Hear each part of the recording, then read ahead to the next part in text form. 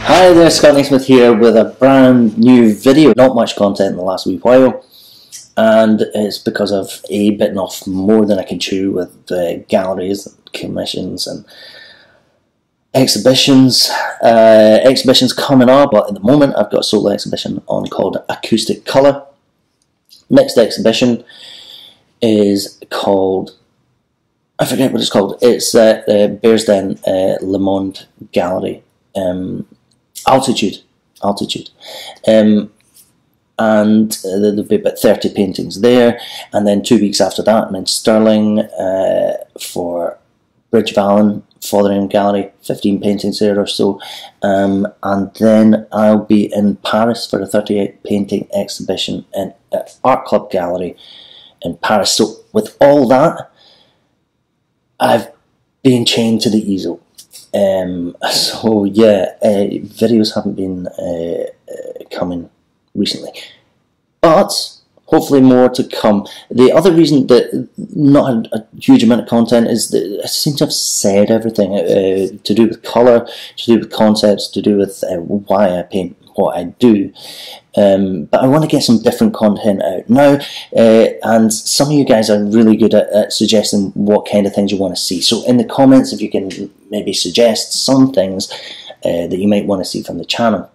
All 27,000 of you still following on, subscribing. I want to give you something that's going to be valuable.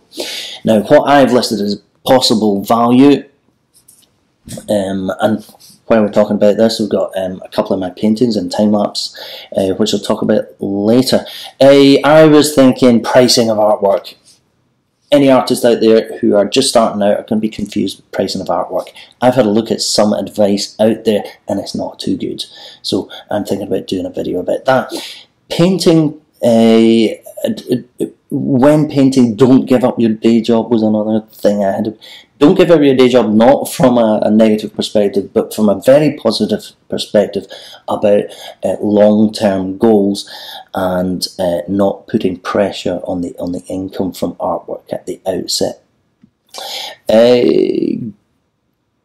Galleries and how to deal with galleries, how to go, what galleries to go with, what galleries not to go with, and how to go about sort of finding the right gallery, and also how to deal with galleries properly, which is really important. I was going to talk about a unique and consistent visual language, which I think that all artists need to, that's the place they need to get to and develop most. Abstraction, painting what you don't see in another video, and the process of abstraction, if you call that a given process, different for everyone, but there are common things that we can all do to inject the right kind of methods for questioning what you do to come up with a more abstract concept. So these are the things I've got noted down, things that I could help artists with. Really interested to hear your comments about anything else that you would want to see in the channel. Also some tours around the studio, some a look at my new easel that will be coming in the next week or two. Really excited about that. So my current easel is starting to fall apart. I've been painting with it for like 18 years.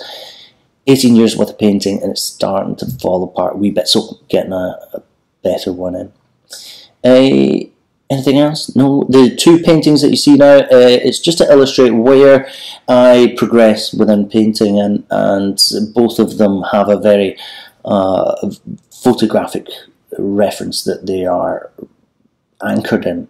So a very specific photographic reference, but then applied in the visual language that I have developed. A lot of people ask about photo reference and everything. I want to do, I've mentioned in a previous video that I would do a video about working from photographs and what pitfalls not to fall into when doing so. So that is probably going to come along as well. Thanks for tuning in. Thanks for continuing to follow the videos despite the short supply, and I'll try to come up with some more content soon. See you on Twitter, Facebook, Instagram, all that stuff, and on here on the next video. Thanks a lot. Hit the like button and subscribe. Cheers. See you in the next video.